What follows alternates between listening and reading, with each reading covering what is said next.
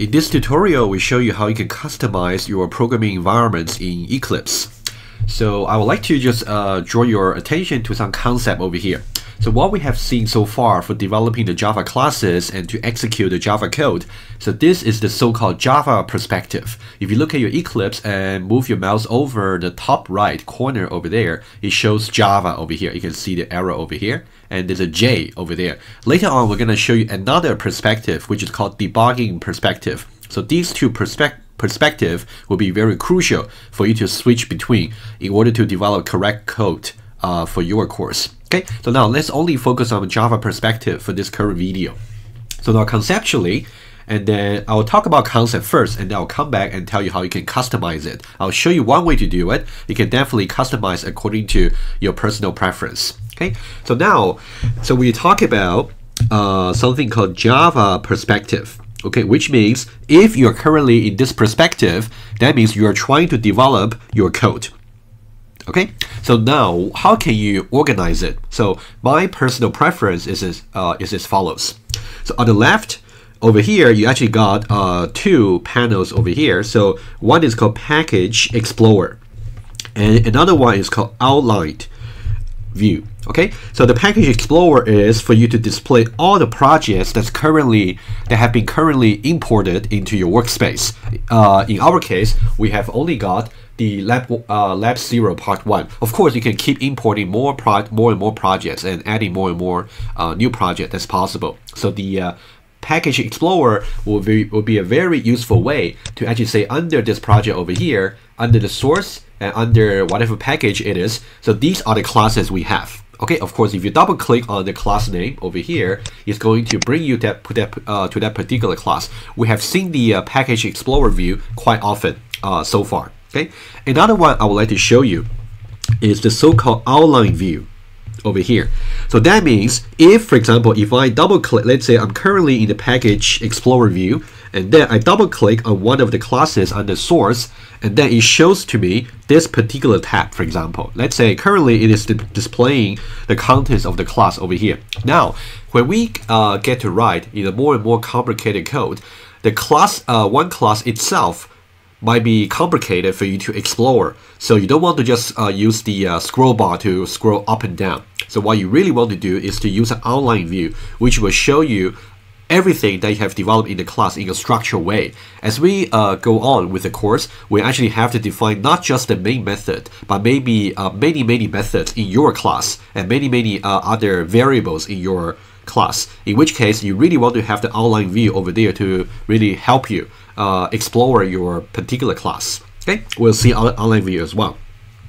Okay, as we talk about over here, we also got different tabs for all the classes that are actually open. And one thing to really emphasize again, you should always pay attention to if you happen to have a cross mark over here in any of the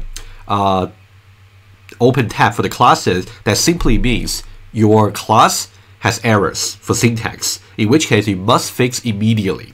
Okay, that's one thing to know. And another thing to note, if you happen to have like a star in the dark color, in this case, that means this particular class has not been saved. For example, you can see, let me illustrate to you. Okay, so now, for example, if I try to, I open this class already, if I just hit enter, which means I make some changes. Okay, in that case, you can see before I hit Control S to save, you can see there's a star over here. That simply means my current class is not saved. So in order for you to really run the code, you must save it. I can say Control S. So that's how I save it. Okay, that's one thing.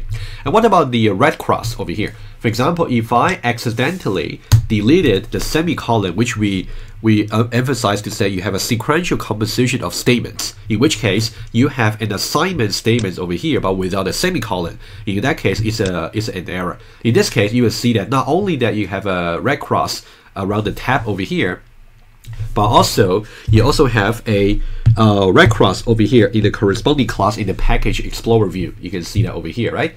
And also you can see exactly which line actually has the error, and also which column actually got the error. Okay, so these are really the things you have to pay attention to.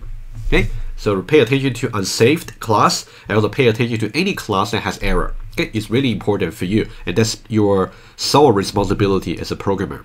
Okay, so now let's go on. 2 more tabs to talk about, and also we got another tab called problems, which means every time if you got any errors in your code, Java Eclipse is going to tell you what they are, and sometimes, very often, they also suggest some fixes for you. For example, let's say if I actually currently got the error over here without a semicolon, if I go to the problems tab over here, it shows me errors. If you double click on that, if you expand it, it tells you syntax error, insert semicolon to complete the statements. That's exactly what we have illustrated. Okay, if you double click on that, okay, double click on the error itself, it's going to bring you to exactly where the error occurs. So don't be terrified by looking into the problems always. You really have to fix the problems when you have one and fix them. Okay, that will be the attitude for a responsible programmer. Okay, so that's about the problems tab. And one more thing is about the console, which we also have seen so far.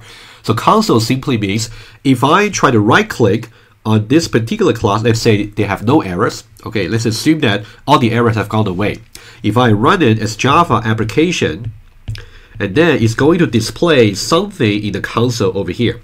Okay, so that means we're just printing something to the console. So console is also a very important tab to really have. Okay, so now this is kind of the layout for the Java perspective. Of course, you can add more tabs to it. I will let you explore by on your own. It's completely up to your personal preference. But let me show you how you can do it. Okay, it's very easy to operate. So now you can see at the moment we do have. Let's focus on this. We have problems over here, and for Java doc is for documentation, which we may not cover too much in this course. So I will close it. And also we got decoration over here. I can also close it. Okay, so now I only got problems and console. Okay, so what if maybe you prefer to have console on the left and problems on the right? You can simply hold your mouse on the problems and drag it to the right. Okay, that's how you can switch it. Okay, it's very easy to operate. Let me just close this. Actually, before I do that, let me double click and fix the error. Okay, I'll put a semicolon back. Okay. So now let me close it. So now I have no errors. And you can see that over here, the task list is actually something you can try, but I just wouldn't include it in this current video. Okay, I'll close it. And now, how can I put the outline together with Package Explorer? Okay, this is something you gotta practice. Left click on outline over here, and then hold your mouse and move.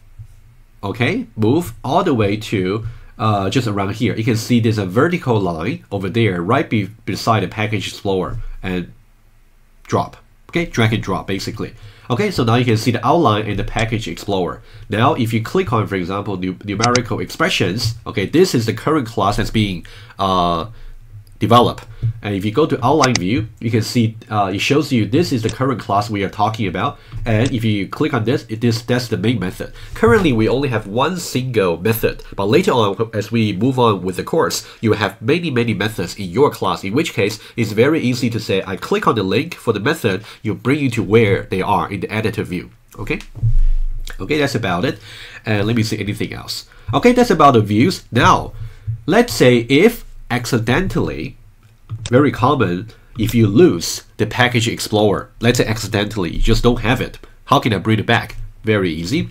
You simply go to Window and go to Show View, and these are all the tabs that you can add to your Java perspective. Okay, it's completely up to you which one you want to add. But for now, I just want to add it. Okay, you got console here, for example. You also got outline. You also got Package Explorer. You got problems and many other things. Okay, now let's say in case for your version of Eclipse, you don't see the Package Explorer. You can simply click on Other, and then you can simply type over here. Okay, you can say Package. Okay, now you will see Package Explorer. Okay, and then I can say Open. Okay, now it's brought back. Okay, of course, if you want to display Package Explorer to the right, you can left click, hold it, and then drag it to the right of outline. Okay, it's completely up to you, or I can switch it back. Okay, it's very easy to operate. And again, this is a Java perspective that you really want to have a personal style so that it's the working environments that you're really comfortable with. And I do encourage you to actually go to Window and Show View and see what's available over there. You can feel free to actually add more if you feel comfortable. But I would say this, what I have presented to you in this video is really the minimum that you should really have in your perspective for the Java.